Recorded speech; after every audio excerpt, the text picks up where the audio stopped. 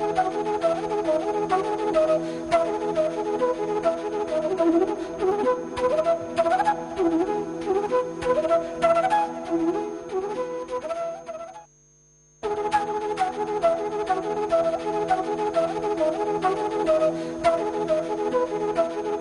friends, good afternoon and welcome to EduSat Live Lectures. Dear friends, as you know that we have started a series on Indian political thought, and today we are conducting yet another lecture in the same series.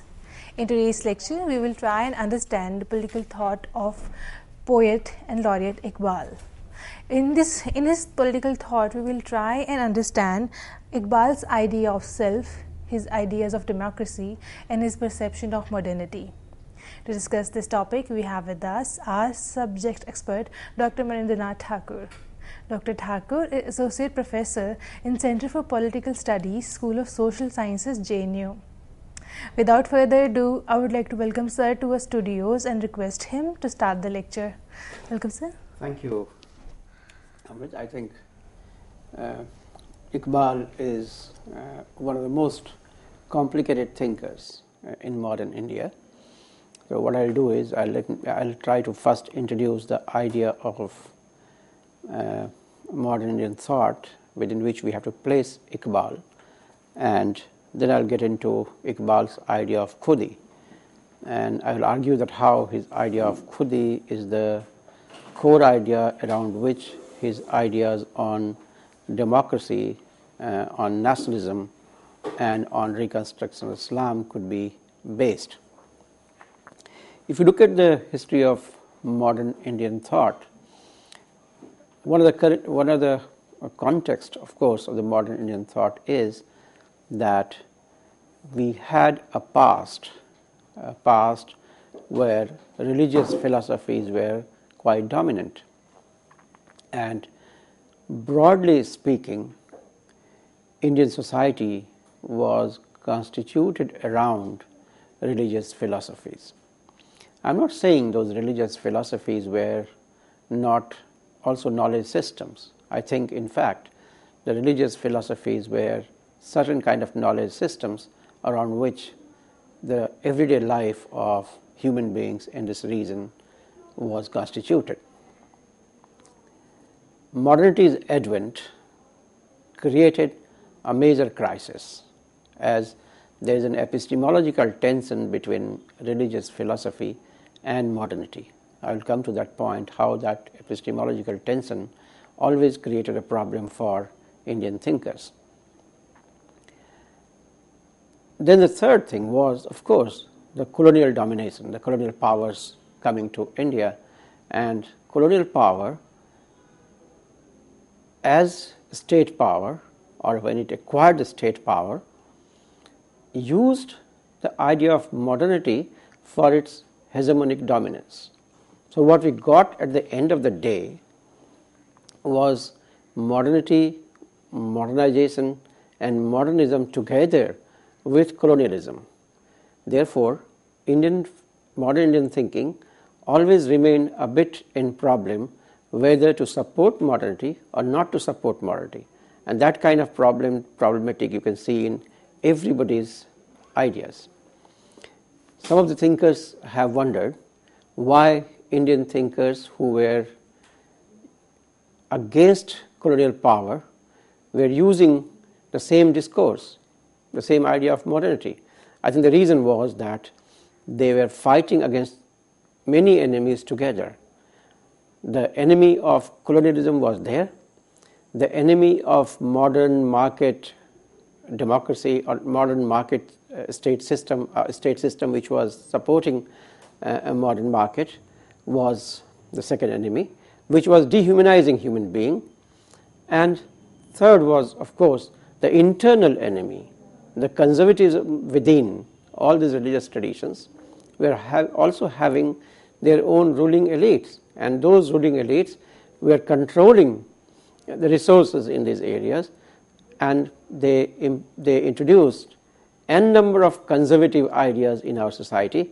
So these thinkers were fighting three things together. You take anybody, you take Gandhi, Ambedkar, Tagore, or Iqbal. Everybody, I think, was facing number of enemies together. So, as a general principle, they were on the one hand trying to give a critique of the tradition which was not actually pro-human or which at times worked against humanity, but they were also trying to draw upon resources from the tradition, so that they could counter another enemy, that is colonialism. They were not against modernity, but they were against colonial use of modernity. So you find these thinkers little complicated.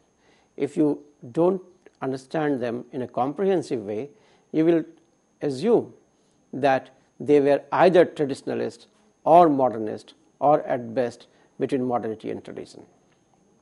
I would request you to look at them from a very different angle. I would suggest that these thinkers were facing a time when the major domination was through colonialism, and they wanted to get rid of that, but they also had an alternative notion of ideal society, and therefore they were trying to produce what I call philosophy of human liberation. All of them were having their own vantage points. All of them were having their own locations from where they were trying to theorize the meaning of liberation. And the locations defined their broad contours also. But you have to see them as thinkers sharing their common goal of universal human liberation. If you look at like this, then you will find that these thinkers were making certain very, very significant points, and there were common elements among these thinkers too. Let me come to Iqbal. Iqbal is more complicated. As I said in the beginning, Iqbal is more complicated thinker. Why did I say that? I said that because I think here is a person who is liked by everybody. Nehru and Jinnah, they were opposed to each other, but both of them praised Iqbal. India and Pakistan, even now, differ on everything except one thing, that Iqbal was a great thinker. There were followers of Iqbal in Pakistan at that time, and there were followers of Iqbal in India at that time. And even today you will find followers on both the sides. Some people say Iqbal was a fascist. He was a fascist thinker. Some people say he's a great democratic thinker. Some people say he's a traditionalist. He's an Islamist philosopher. He thinks that pan-Islamism was a solution of humanity.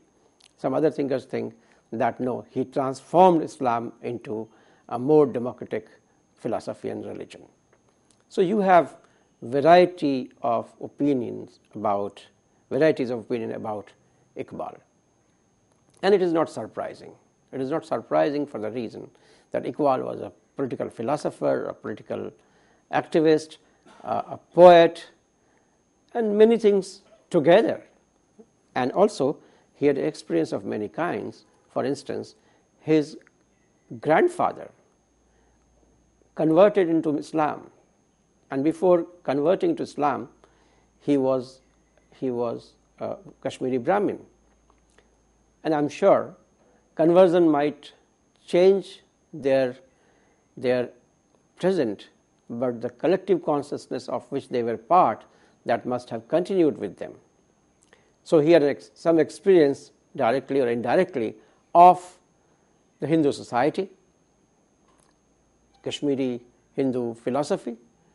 Then he became a Muslim, part of the Muslim milieu, and then of course he went abroad and he studied in Cambridge and happened to read Nietzsche and many other philosophers of the time.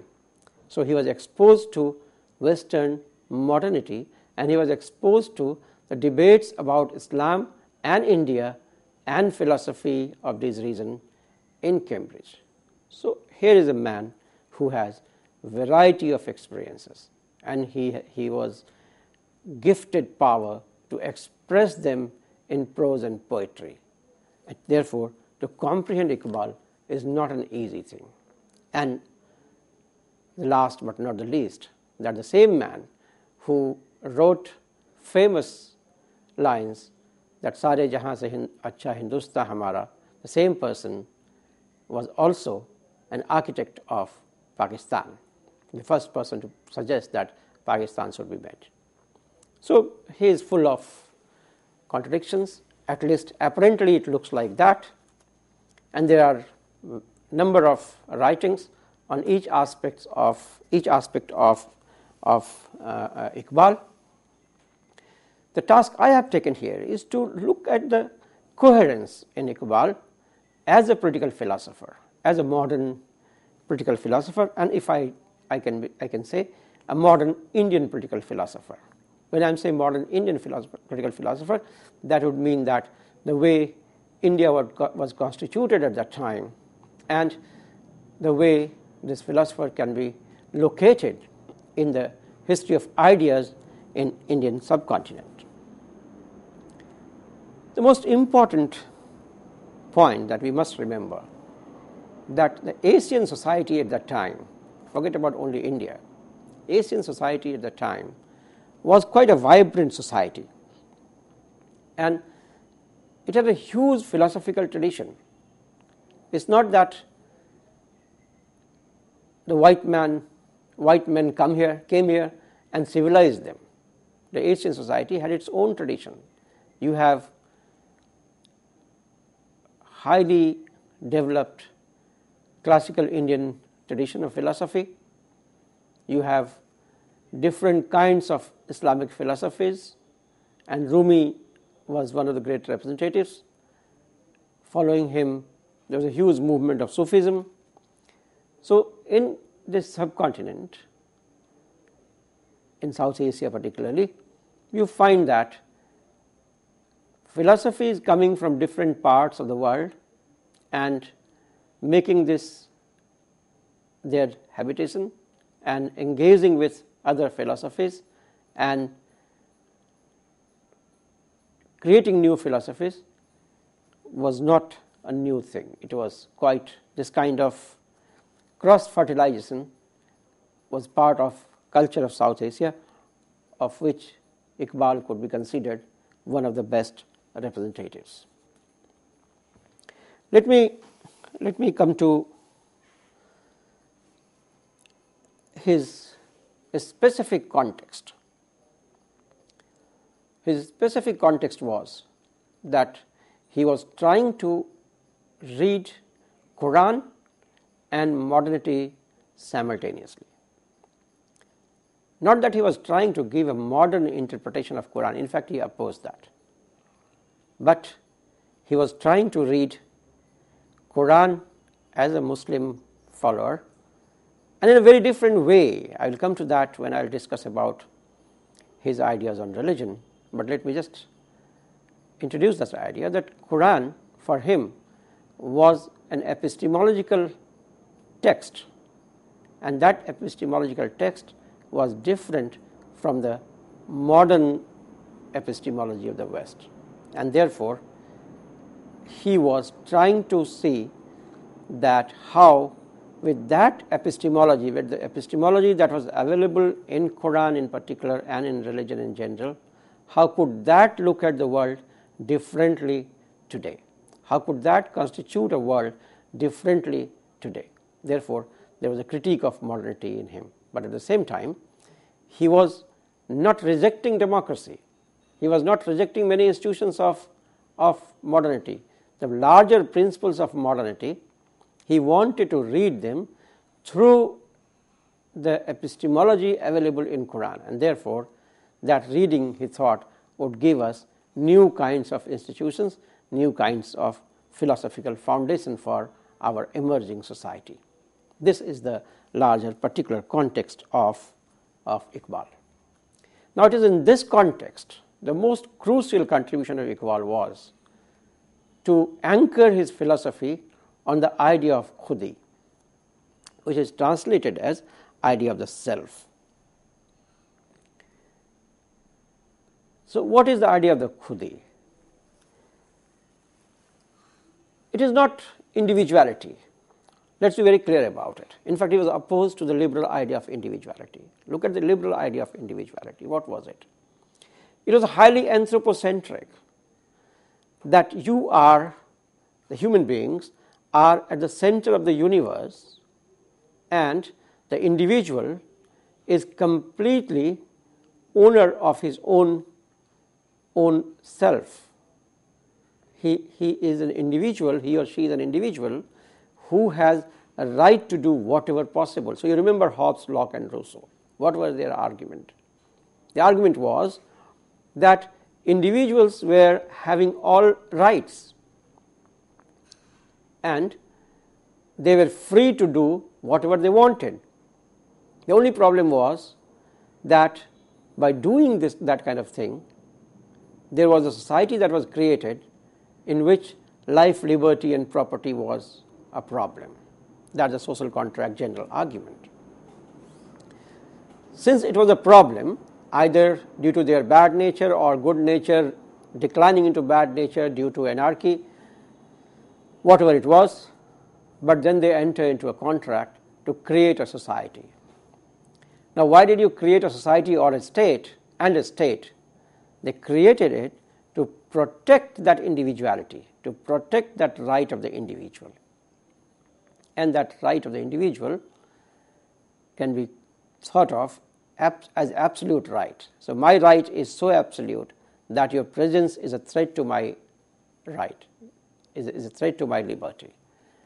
But I know that your presence is necessary, therefore, I will tolerate that. So, the idea of tolerance came. So, this way of looking at human beings is a basic liberal way of looking at human beings. I think Iqbal rejected this idea, or what you call rejected the idea of the possessive individualism. The possessive individualism is the idea that has been articulated by C.B. Macpherson, and that C.B. Macpherson thinks is the core idea of the emerging modernity of these thinkers, Hobbes, Locke and Rousseau kind of thinkers. This is the idea which was creating a big problem in modern times.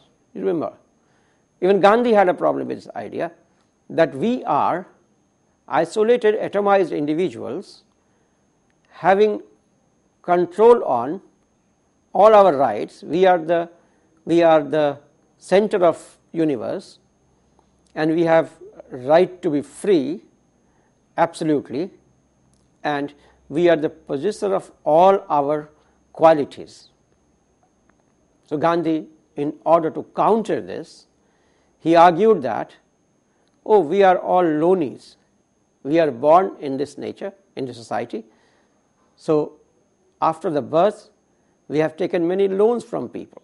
One who allowed us to, helped us to survive in this world, who brought us to the world. So, therefore, our parents, our teachers, society in general, we have taken loans from them, and we have to return those loans in order to repay that, and returning would be through good deeds towards society.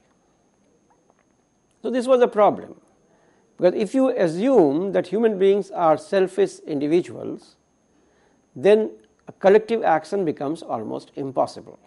Then you don't emerge, they don't survive as a collective community. You can survive only if it is rationally possible, but community is not always rationally possible.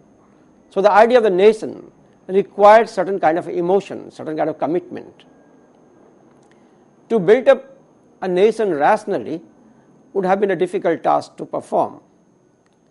Therefore, Gandhi and others thought that in order, if they wanted to organize any collective action, there has to be some commitment, a transfactual commitment, transcendental commitment, and therefore they thought in this way. Iqbal similarly thought that the notion of the self needed to be redefined, so that on the one hand we retain that autonomy as an individual, but we also have the commitment to the community. Now these two ends he wanted to make meet, and therefore that's how he defined the idea of the khudi. So at one level, the self is the me, the I amness, the me, and my all requirements, my all needs with me. So I'm looking towards my existence as human being, and I require all those things which I need for my physical survival. At that level, we are almost like any living being, that our biological survival, our physical survival is necessary, and therefore we need to acquire things from the nature for our survival. To that extent, we are very close to any other living being. But then Iqbal goes beyond that, and then he says that here is a living being, as human beings, whose self is not merely the I amness. His self is also the other, the relation with the other. So your self is defined by the other. You are not pure individual, not selfish individual. Rather, you are being in the society. You are a being in the society, and therefore you have to define and redefine yourself according to the people around. So you cannot be selfish. I am reminded of Marx's argument that my freedom should be, your freedom should be guaranteed to my freedom, or the vice versa. My freedom should be guaranteed to your freedom. Because you do exist with me, and in fact, when one can go to the other extent saying that I exist because you exist. So the purpose of my life is not only me, not only my physical survival, my biological survival, but purpose of my life is to help others also in surviving, to engage in this relationship with other human beings, because this body also has a mind, and mind is emotional. It has a feeling. It has a feeling for other human beings. I think this is also one of the critiques of modernity in a way. Modernity's foundation stone is Cartesian dualism, which treated human beings as machines, and from there it emerges the idea of the self as individual, as rational individual, consistently and constantly working for its own survival.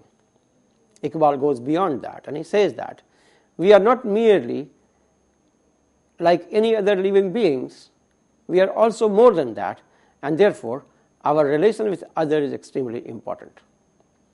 Our emotional relation is extremely important. So this is what my relation with the other. And the other, this is important dimension of my existence. I cannot exist alone. Then the third form is the self and the God, and this is a new dimension, and this is the dimension which you will find in many of the Indian thinkers. I will come to that. So human beings have what is called mind, and the mind can't be reduced to the brain. The mind and brain are two different things. And human mind is capable of transcendental imaginations, capable of going beyond the limitations of physical existence. And human mind can connect with something called God. God is not an entity, it is an abstraction for Iqbal.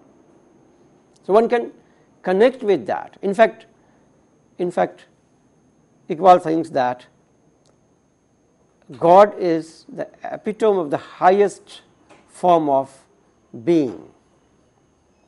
So what you do is you access yourself. Accessing the self is connecting to the God, is accessing the God. So there is what Marx calls the species being qualities.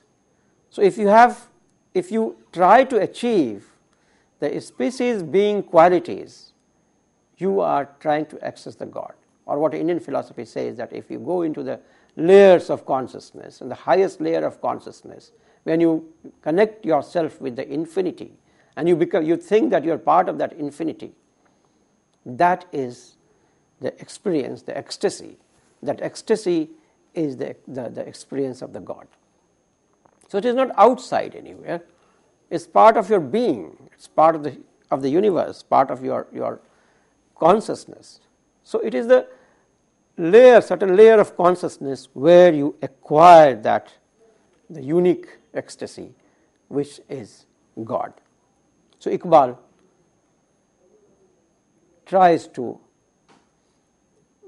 bring the human being at the center of the thinking, not like the Western thinking, but very much like the Eastern thinking, where human being is at the core of the philosophy. It has long implications, and I will talk about long implications of bringing human being and human consciousness and this transcendental feeling of humans at the core of the philosophy. You can find it in Tagore. When he talks of the bowels are exactly suggesting that human beings are of that kind who can achieve that abstraction. And if you achieve that abstraction, you achieve that connectivity with the God. You have Gandhi, and you have political implications of this kind of thinking, to which I will discuss.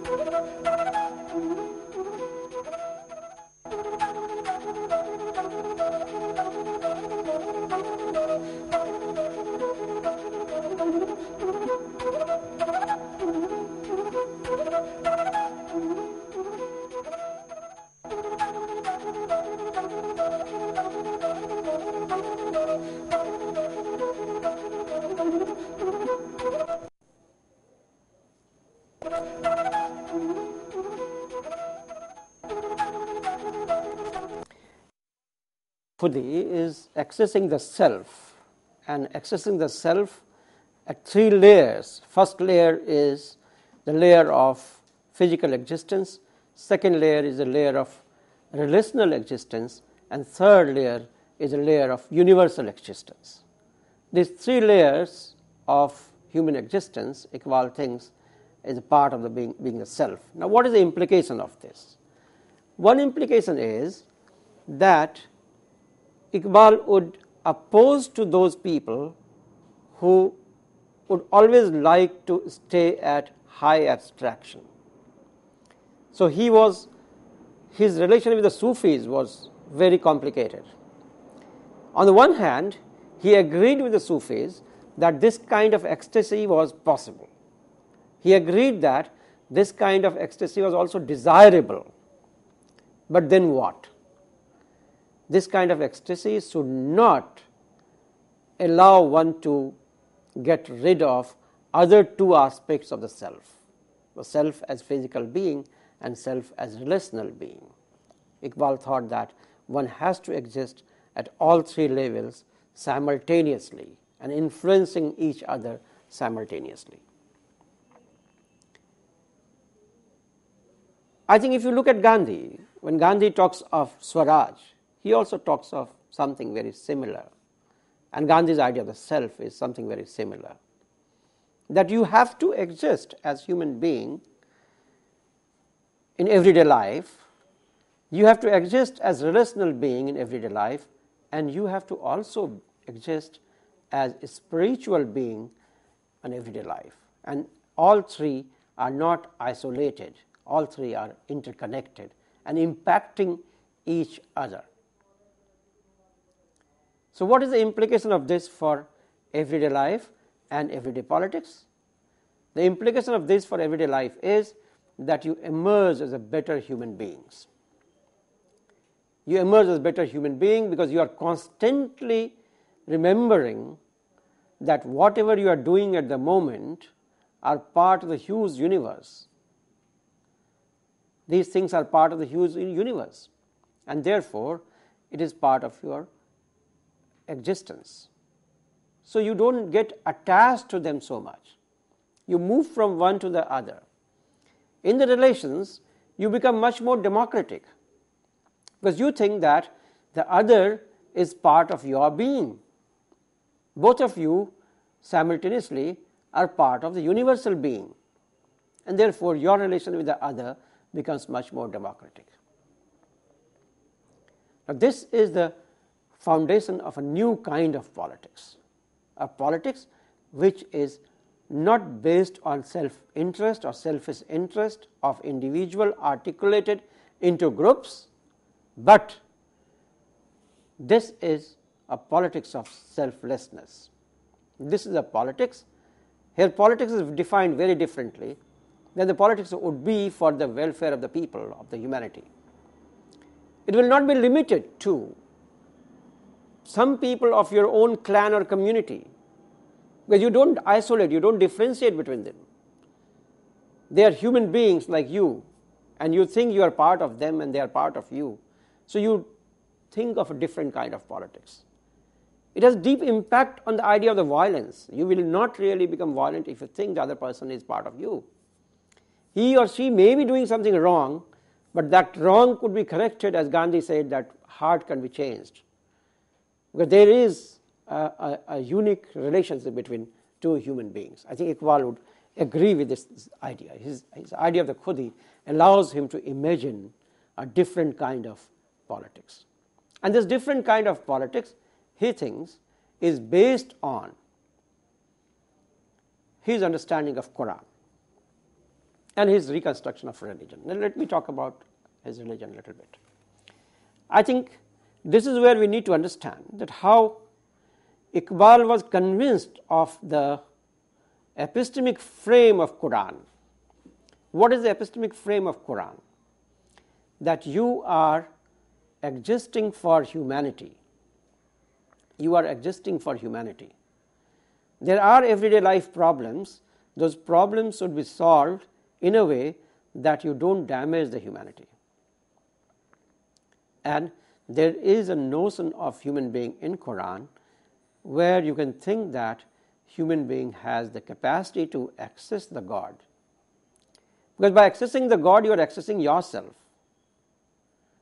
So if that is the core idea of religion, that religion means accessing the self, religion means that you access your godly qualities and you become godly human being in the real life.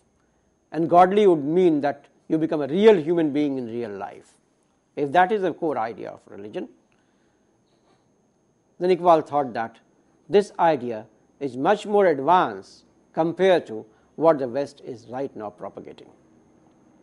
Because at that time, the philosophy of the modernity was deeply embedded in the philosophy of Descartes and philosophy of science of Newton and all, who thought that seeing is knowing. What you can see, what you can observe, and you can generalize, only that could be considered as knowledge. Iqbal would suggest, with the help of Quranic epistemology, that feeling should also be considered as knowing. The feeling is part of the human being's quality, and feeling was also knowing. Of course, seeing could be knowing, but one cannot reduce the knowing to seeing. One has to understand that feeling can also be knowing, and feeling of existence of the energy around, feeling of existence of other human being, feeling that other human beings are part of your life, your being. You are the same, the other is the same. There is no otherness. I think that kind of idea, epistemologically, Iqbal thought was much superior to what the modern West was suggesting. And the modernity, of course, was against religion. because this epistemology was not acceptable to Newtonian science. Iqbal thought that on the one hand, what Europeans have done was important in the sense that democratizing society was important. Considering every human being as important was important. Taking every human being into account when thinking of creating a social system was important. Allowing everybody to express one's own opinion was important. But at the same time, this kind of mechanical relationship would not create an ideal society. When you are allowed to express yourself, then you have to have an inner self which must guide you. Your selfish self, if it starts guiding you, then what you constitute finally cannot be a good society. There has to be the inner self which must guide you, not merely a selfish individual, but as selfless human being, working not for the self only, but working for the self, but not for the selfish interest, working for the self and also working for the human species. If that kind of understanding is there, then Iqbal would say that is the better system. And religion has many dimensions. Probably what Iqbal was talking about was a philosophy of religion and ethics of religion. The other dimension was, of course, rituals of religion. This is where Iqbal thought that over the years, over the decades and centuries, Islam probably has got into many rituals in order to follow others. It has transformed. One has to reclaim the original Islam, reconstitute the original Islam. I think this is an idea that was quite prevalent at that time, because most of the thinkers were fighting against the conservatism and anti-human rituals of a particular religion that they belong to.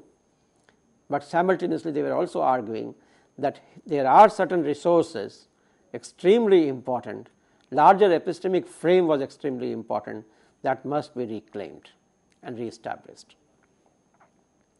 Iqbal's idea of rethinking Islam is not making Islam modern. Many people were thinking that Islam should have been modern. On the one hand, he was not with the Sufis.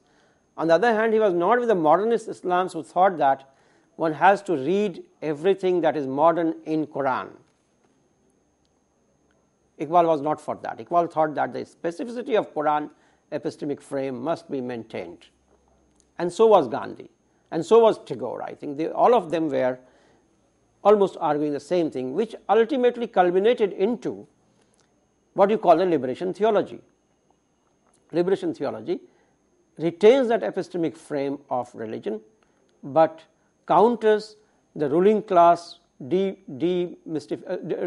mystification of religion or misuse of religion by creating various kinds of rituals. So, on the one hand, spirituality was important. On the other hand, the practice has to be remodeled according to the spirituality. The practice which has accommodated with the contemporary world, Iqbal thought that has to remodel so that you can move towards real democracy. A lot of people think Iqbal was against democracy. I don't think so. I think Iqbal was talking about a form of democracy where ethics becomes very important. I think he was talking of ethical democracy. And without ethics, if the market guides democracy, there is a big problem, and Iqbal was aware of that. He was very clear about it, that if you give importance to khudi so much, then you can never be undemocratic.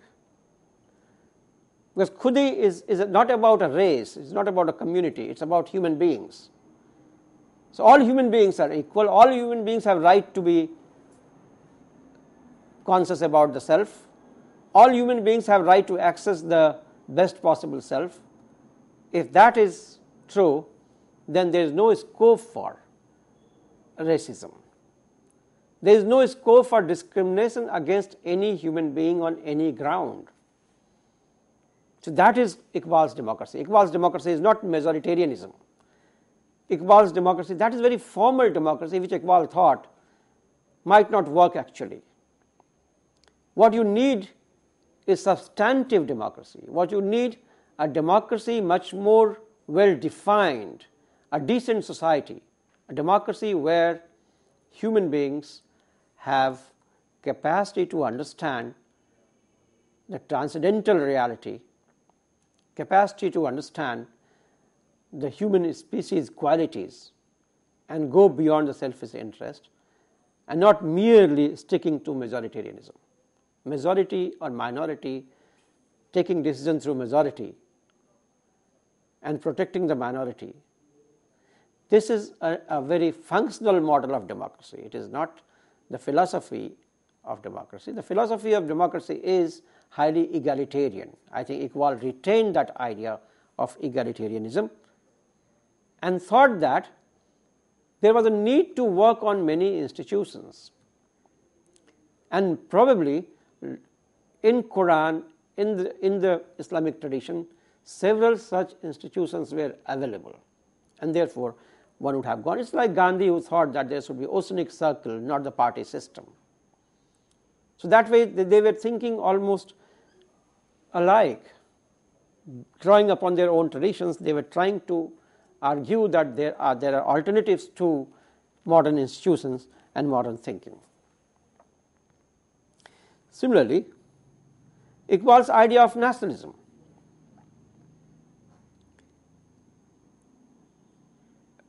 The democracy that Iqbal thought of, the khudi that Iqbal thought of, would definitely mean that the idea of nation state would not be sustainable. He thought that if you divide humanity in nation states and then put them into rivalry, there will be a big problem.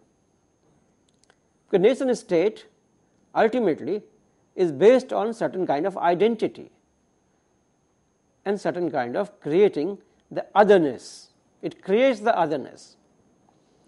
And in fact, the more otherness it creates, more consolidation of nation takes place. So instead of thinking of nation state, you think of communities.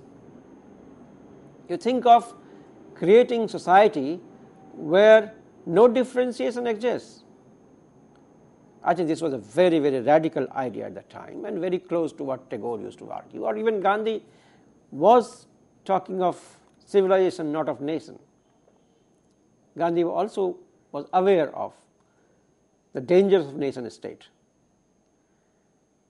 Tagore, of course, was a great champion of internationalism, going beyond the boundaries of the nation state. He always warned that nation is a dangerous thing, that it might create problem to you. Idea of nation may be used to pursue the exploitative relationship within. Iqbal was aware of that. So he said that no such identity politics should happen. Society should be egalitarian. Every human being should have opportunity to realize oneself to the highest possible potential. And if that is provided, and such human beings would be deciding for things, they will be guided by the highest realm of the khudi, that is their relation with the God, that is godly human being. So if the godly human being have to decide about things, a democracy which is based on that, you don't need a nation state. A nation state, of course, will always be a dividing nation state. It will always be a kind of creating boundaries. So if you look at Iqbal's ideas, it looks like as if Iqbal was interlocutor between the ideas that was being produced by many of the scholars or thinkers in India, political thinkers in India, and ideas available in Islamic tradition, in Quran. He was interlocutor between the two. With these people, he was arguing against modernity, but not against the gains of modernity. He was aware that the human beings, by keeping them at the center, actually their self has got that opportunity. So he wanted to retain that, and everybody wanted to retain that. But at the same time, he had serious epistemological problem with the modernity, and he relied upon the epistemological frame of religion. This you can see anybody. Gandhi always said, in Hind Swaraj he says that, I am not worried that people are becoming religious, I am worried that people are becoming irreligious. He was asked that whether he thinks that the religious teachers should teach religion, the traditional teachers should teach religion. He said, no, I want the Britishers to teach religion. Look at Tagore's ideas, religion of man. He doesn't talk about God. He begins with human constitution, how human being is constituted, plurality of the structure within human being and how they are united, and what that unity probably is the God. He draws upon the bowels. Look at Ambedkar. He gives a critique of Hindu religion, but at the same time he says that, in fact, he gives critique of many religions, including Buddhism, but at the same time he says that religion is important, and therefore that even Buddhism has to be reconstituted. So he argues that there is a principle of religion and there is a rule of religion, and we have to retain the principle of religion and change the rules of religion, abolish the rules of religion. Rules of religion may be exploitative. He writes about Marxism and Buddhism, and he says that Buddhism has a great advantage. To Ambedkar, Buddhism gives him the idea that human beings are thinking beings, that human beings are spiritual beings. I think Iqbal continues that tradition, is very much in that tradition, where he is arguing that the philosophy of religion has to be retained and rules of religion need to be transformed.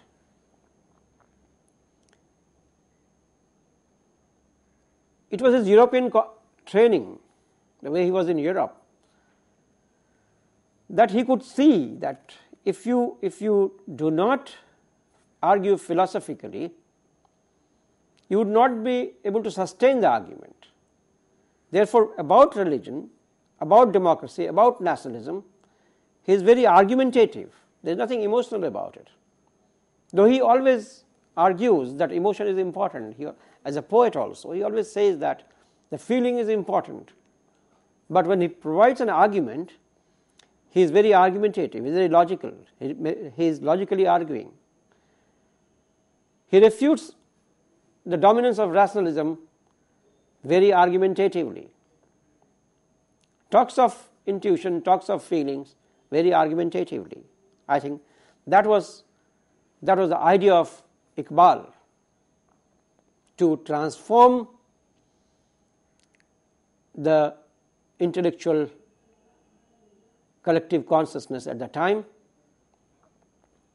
but transformation should be in a direction that there is a continuity with the tradition. So intervention was required, but the intervention should not be breaking that intellectual tradition, because he thought lot of resources were there, I am coming to the last point. Iqbal, as I said, was the one who wrote about India, that Sare Jahan se acha Hindustan hamara, and he was also a philosopher who imagined Pakistan. What was the kind of reason? Very difficult to understand. But one thing is very clear, that he did not want Pakistan as a nation state. He thought that that kind of space, that kind of new entity would provide him a ground for experimenting his ideas and thinking of creating a space which does not believe in the nationalism, which does not believe in nation state, and which will also provide him a space for transforming Islam. I am sure it did not happen, and nobody would say that it happened actually, and that always happens with the philosophers, that the ideal state is never achieved. But one is very sure about this, that in the contemporary world, in 21st century, Iqbal has become very, very relevant. He provides us a very coherent thought process to rethink about nationalism, about religion, about democracy. When we are seeing that democracy is in crisis all over the world, when we are seeing that the emergence of authoritarian state is on the horizon everywhere in the world, despite having vibrant formal democracy, the majoritarian democracy is reaching to its limit, Iqbal becomes very important. We see that violence in the name of religion is increasing, and then we remember Iqbal, that how we can go beyond tolerance and we can have good relation among the religious communities. They are all such communities, if they base their ideas on the idea of the self or the khudi, that probably provide a ground for a new kind of thinking about religion and the world. I will stop here. Friends, on that note, we would like to thank Dr. Thakur for coming to our show, and we hope that with today's lecture you have come to understand Iqbal's ideas on khudi, on modernity, and on the nation and nationalism as well. Friends, this is our continuous effort to bring new and knowledgeable lectures for you with every day, with every effort. On that note, thank you dear friends for watching our show. Stay tuned and keep watching. Thank you.